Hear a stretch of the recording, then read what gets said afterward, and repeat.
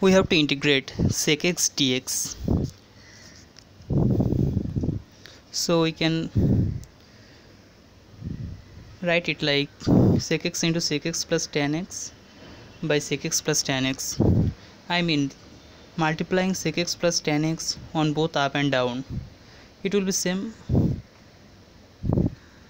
So after this we multiply secx with secx plus tan x, so it becomes sec square x plus secx plus into tan x.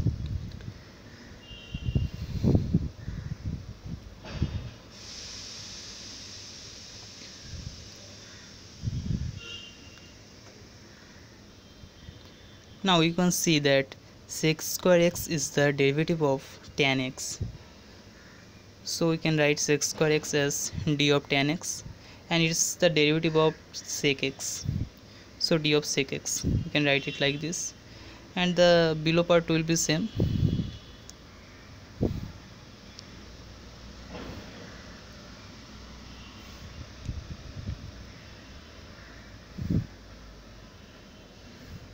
Now taking the d part common, we write it like d of tan x plus sec x.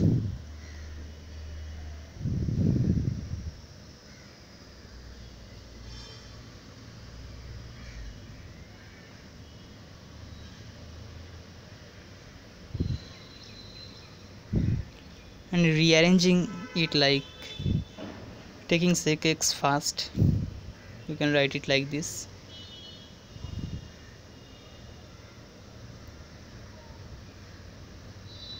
Now we apply the formula that f dash x by fx, where f dash x is the derivative of fx. Integration of this is log of fx, mod of fx.